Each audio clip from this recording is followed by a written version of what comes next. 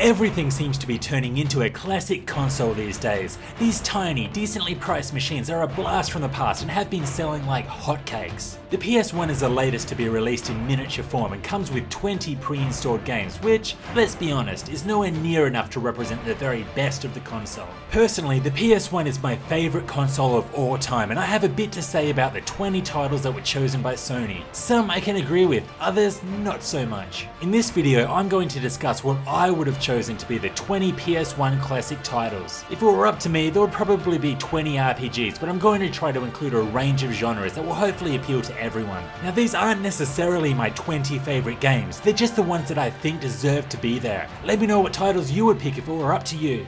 Let's do this. I'll start with the games that I would stick with. FF7, Metal Gear Solid, Oddworld, Abe's Odyssey, Persona, Siphon Filter and Tekken 3, these were all great choices. I would personally upgrade Resident Evil with Res Evil 2, especially considering that the remake is on its way. I also thought Twisted Metal 2 was the best in the series, so that should definitely be there instead of its prequel. The first major changes that I would make, which totally channels my inner RPG addiction, is the inclusion of FF8 and FF9.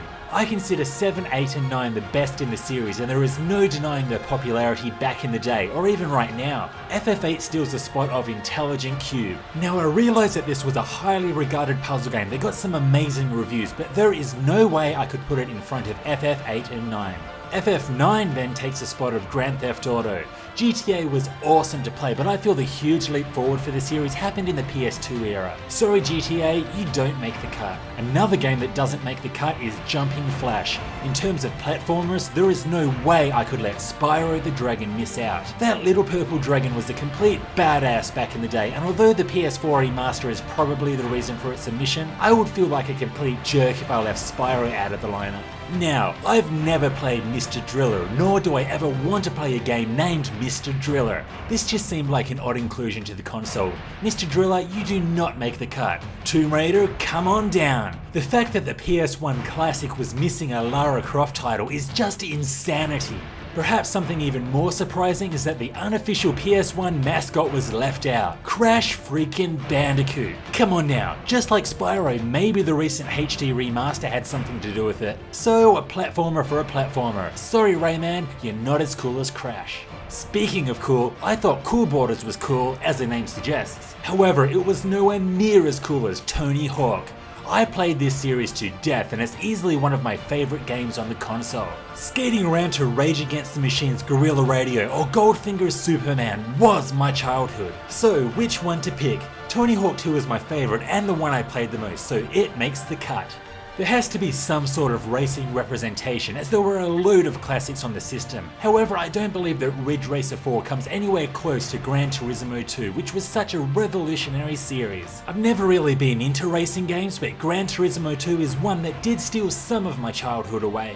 As much as it kills me, I'm going to have to get rid of Destruction Derby. Yes, it was such an amazing experience going out of my way to destroy other cars, but this void can be filled with Twisted Metal 2. One title that I couldn't possibly imagine leaving out is Crash Team Racing. My mates and I had so much fun with this kart racer. I actually enjoyed it more than some of the early Mario Kart games. I really need to crank this classic out again. Now, I really hate to get rid of the last remaining puzzle game, as I did enjoy it in the past, but I feel that there are more important titles out there. Super Puzzle Fighter, you're going to have to make way for Castlevania Symphony of the Night. This was my first and favourite Castlevania game, and is one title I feel that is timeless. Battle Arena Toshinden is the next to go. We have Tekken 3, but I feel we also need a bit of Street Fighter representation. I've never been really good at fighting games, but I do know that spamming Chun-Li's Thunder Thighs is something I will never forget. So I'm going to throw in Street Fighter Alpha 2.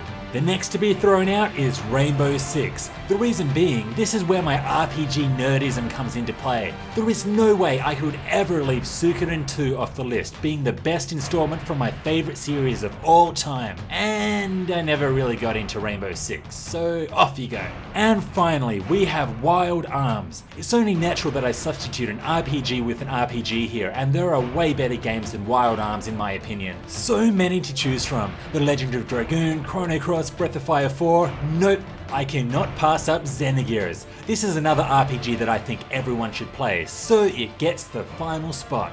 And there we have it, the 20 games that I think should have been on the PS Classic. What do you think of this list? What changes would you make? Let me know in the comments below. This was Hellfire RPGs, thanks for watching. If you like this, hit like and sub for more RPG content. See you next time.